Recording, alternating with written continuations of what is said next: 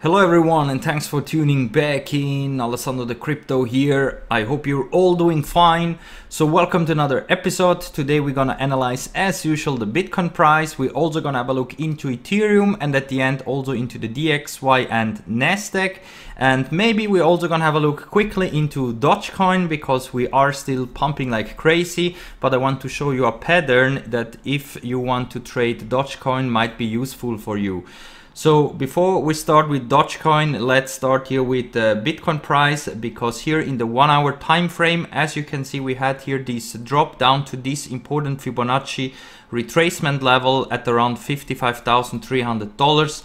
We got supported for now, and we are forming this bullish pattern here, this falling wedge, and it looks like that right now we are trying to push higher, and the target would be again up here at the top of this wedge at exactly $58,300. So if you're trading that over on Bybit or Fimex, then make sure to open up a long position once we are having confirmation that we have the previous resistance trend line now as a new support. So we have to watch out for the next coming hours to see a potential move again towards $58,000, and then hopefully also go up here to test finally this Fibonacci retracement, the 0.7861 right at $61,000, because this one needs to be broken in order to have confirmation that we are out of the woods from this big correction here, and we could head again towards new all-time highs. Because until then, the chance is still here that we're gonna create here a lower high, and that could mean that we will see lower prices for Bitcoin coming up pretty soon, or we just go sideways like we are doing here since now many days already. And if we go over now into the 4 hour time frame, here you can see that in theory we are back in a downtrend here, so we are trading below the 200 moving average in the 4 hour time frame. So also here, if you see a 4 hour close above $57,000, so above the 200 moving average, and then of course also confirm this as a new support, then I think we definitely are heading again towards $58,300, and then most likely also continue towards the 61K. So even though yesterday we have seen this big rejection here back down towards this support here at $55,000, I still think we have the chance here to push higher towards $61,000 since we are cooling off all the indicators here in the lower time frames. But as you can see, we are still going sideways, so there is still no clear sign that we are out of the woods yet, and we should expect new all-time highs soon here for Bitcoin. So we are still in this no trading zone. That's why I also still don't have any trade opened here on Bybit or Fimex. I'm waiting on the sideline to have confirmation if we are again heading towards new all-time highs, or if maybe we are in for another bigger correction, which could take us at least down towards $47,000, potentially even lower if these bearish signs in the bigger time frames are playing out. So in the 4 hour time frame, I could imagine that here in the next coming hours we could see an attempt here of pushing higher. We still don't have any buy signal here, but there could be a buy signal here in the next coming hours if we are able to close some 4 hour candles above the 200 moving average, and of course also bring the RSI again above the 50 level.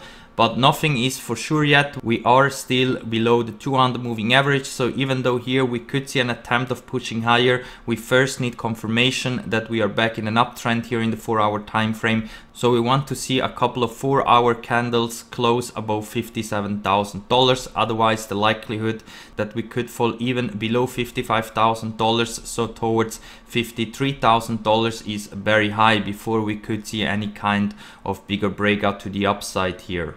So here in the lower time frames, there could be a chance now to push higher, but we still need confirmation, so trade with cautious. And if you want to trade over on Bybit or Fimex, check out my referral link down below here to those two exchanges, which I'm also using. With my referral links, you will get some extra money if you sign up with my links. And now let's go over into the daily time frame, because yesterday we had a nice close above the EMA ribbons and also above the 9 daily moving average, which of course is bullish here for a daily close. We also got here this buy signal confirmed, but since we are going sideways, I don't give too much significance yet to these buy and sell signals, since we are completely flat here. Also the RSI is just trading along the 50 level, and also the EMA ribbons are completely flat. So we are still here waiting for the next big move for Bitcoin. I think this is the calm before the storm. We're gonna see for sure big movements here for the Bitcoin price in the not so distant future. And since we are still in our bull market and in my opinion still far away from a cycle top, the chances are way higher that we're gonna see follow through to the upside. But that doesn't mean that first we are not seeing another huge correction that could maybe wash out some weak hands. And considering that right now we have so many altcoins that are completely mooning, I think we could be overdue for a nice healthy correction here to wash out some weak hands. And if Bitcoin would start to fall here below these important supports that we have and maybe have another bigger correction down towards $47,000, where also the 20 weekly moving average is right now lining up, this of course could also lead into a massive correction in the altcoin space. And you know that when Bitcoin is correcting a couple of percentages, usually we see the altcoins bleeding like crazy. And that's why I can imagine that if Bitcoin could have here one more last leg down towards the 20 weekly moving average maybe, or in the worst case scenario, maybe even down towards the 9 monthly moving average, which so far also didn't get tested here after we got here a sell signal in the monthly time frame. If this happens, if we are coming down to $37,000, that of course would lead into a massive crash in the altcoin space. And then of course we will see a lot of tears in the crypto space. I am not calling right now the top for the altcoins, but I just say that we could get a massive correction here before we head higher if Bitcoin would decide here to come down and test the 9 monthly moving average here at $37,000, or maybe just come down to test the 20 weekly moving average at $47,000. So since we still have no clear sign that we are out of the woods and we should head now towards new all-time highs here for Bitcoin, I think there is still the risk that we could still get one last leg down before we head higher. We are still in our bull market and we should expect here big fireworks to the upside for Bitcoin and of course also for the altcoins, but that doesn't mean that we are not seeing any further correction here. We are still below the Keltner channels. As you can see right now, the Bollinger Bands are coming down to the Keltner channels, so something big will happen very soon. And since we are still not out of the woods yet, and also we are still in this miners capitulation phase based on the hash ribbons, I just think that Bitcoin is not ready yet to push higher and break significant resistances above of us. And that's why, in my opinion, as long as we are not able to push higher and start to create again new all-time highs here for Bitcoin, the chance is very high that we could get one more last leg down towards 50k and lower, and at the same time also get some huge corrections in the altcoins. So if we are not able to close in the next coming days candles here in the daily time frame above $61,000, so above the top of the Keltner channels and also the Bollinger Bands, and at the same time also above this important Fibonacci retracement level of $61,000, I think the chances are still there that we could head lower or maybe just go sideways here before Bitcoin is definitely ready to push higher here.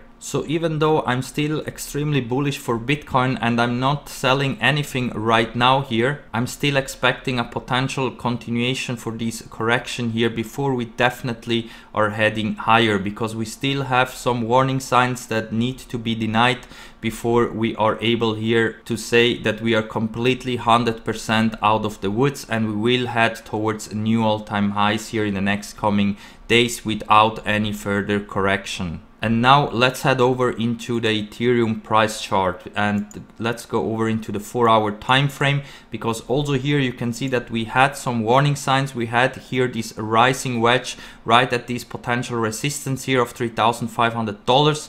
Right now we are seeing here a little breakout to the downside, but it's not yet confirmed. So this of course is a bit worrying here. So I am a bit concerned here for Ethereum that we could face a potential breakdown here towards $3,100. That wouldn't change much here on the bullish structure for Ethereum. We will still remain in our uptrend, but there is a high chance that if this is going to play out here, so if here we're gonna see a breakout to the downside, $3,000 could be tested here in the next coming hours and days. So this potential breakout could happen here, but we still don't have any confirmation. And also right now we are trying to push back within this rising wedge here for Ethereum, because Ethereum is looking extremely bullish here in all time frames. And even if we would see here a possible sell-off down towards the 9 daily moving average here at $3,100, we also could expect here a big bounce to the upside, latest here at the 20 daily moving average at $2,750. So that in my opinion could happen, such a retest, because we are a bit overbought here in Ethereum. We are still looking extremely bullish, but we are having some warning signs like this rising wedge in the lower time frames, and also confirmed sell signal in my own indicator. So that usually means during an uptrend that we are about to potentially come down to test important support levels before we head higher. So also here for Ethereum, I'm expecting short term a potential continuation to the downside, but overall we will still remain bullish. So if we're gonna see here Ethereum again sub $3,000, take it as a good buy opportunity. And if you're trading over on Bybit and Fimex, take it as a good long entry, because we're definitely still looking extremely bullish here, and we should expect continuation to the upside here as well. And now let's have a look also into Dogecoin. I still own those Dogecoin that I bought like 1 year ago, and I'm just keeping those coins for fun because it's a meme coin, and I don't recommend to buy this coin. But if you just want to own some Dogecoin, if you just want to own a meme coin, which of course is also fun, especially when it's pumping like crazy, then of course you're welcome to buy some over on Binance. If you need a Binance account, sign up with the link that you find down below here in the video description for Binance to support the channel. And now let's have a look here into the 4-hour time frame, because for Dogecoin here it looks like that we're building up here this bearish pattern. It's a descending triangle, and they usually tend to break out to the downside. So if you want to trade Dogecoin, or if you want to buy some Dogecoin, then maybe wait until here we're gonna have a clear breakout below the support or above the resistance, because this will indicate where we are heading to next here for Dogecoin. We are in this consolidation phase here, and based here in the 4-hour time frame, it looks like that we could be forming here this descending triangle. And if we're gonna break out here to the downside, we could see again prices below 40 cents. And at the other hand, if we are able to close 4-hour candles above the resistance level right here at around 64 cents, we could see here a big move to the upside towards new all-time highs. The next target would be at around 82 cents. So if you want to buy Dogecoin or trade Dogecoin, because you can trade Dogecoin also over on Fimex, there you can go long and go short on Dogecoin. So if you want to trade with leverage, go over to Fimex and trade Dogecoin, because here in my opinion we are about to see also big moves to the upside or to the downside pretty soon. And in the 4-hour time frame, even though we are building up this bearish pattern, money flow is still extremely bullish here, and that's why the chances are also here that we're gonna see a breakout to the upside. So just wait for a breakout from this triangle to see where we are heading to next. But since it's a bearish pattern, I can imagine that we could see here a breakout to the downside, and that of course would lead into a nice buy opportunity if you are interested in Dogecoin. And I also told you that here in the daily time frame, you can see that always when Dogecoin was in this consolidation phase after a big pump, we always cooled off down to the EMA ribbons, and as soon as we were right at the EMA ribbons, we had here a nice big push to the upside.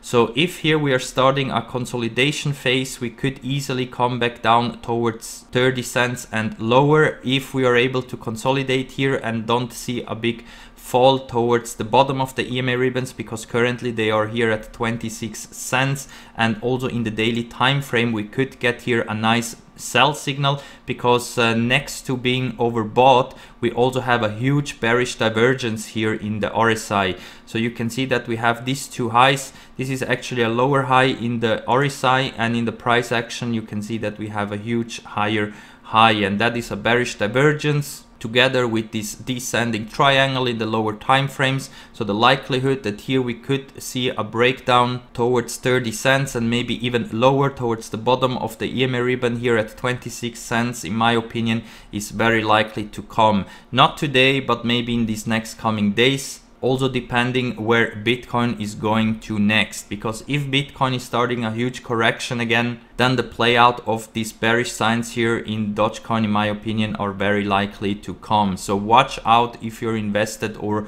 too much invested in Dogecoin, what you're doing here next, because we have some huge warning signs also here for Dogecoin, which of course wouldn't mean that this is the cycle top, but maybe we are just in for a massive correction here. And now let's head over into the DXY, the US dollar index, because as you can see we got successfully rejected here from the EMA ribbons, and right now we are trading again below the 100 daily moving average. So here I'm expecting continuation down towards this main support here at around $90.50. If somehow we would not see here a bounce to the upside, because we are still in this ascending broadening wedge, which is a bearish pattern, then if we're gonna lose here this $90.50, we're gonna see a massive fall in the US dollar index towards $89 and potentially even lower. And that of course would mean that we're gonna see big fireworks in the crypto and stock market here. If the DXY is failing here to have a big bounce to the upside, I think that this will fire up the crypto and stock market by a lot here, because the DXY is still in this bearish pattern,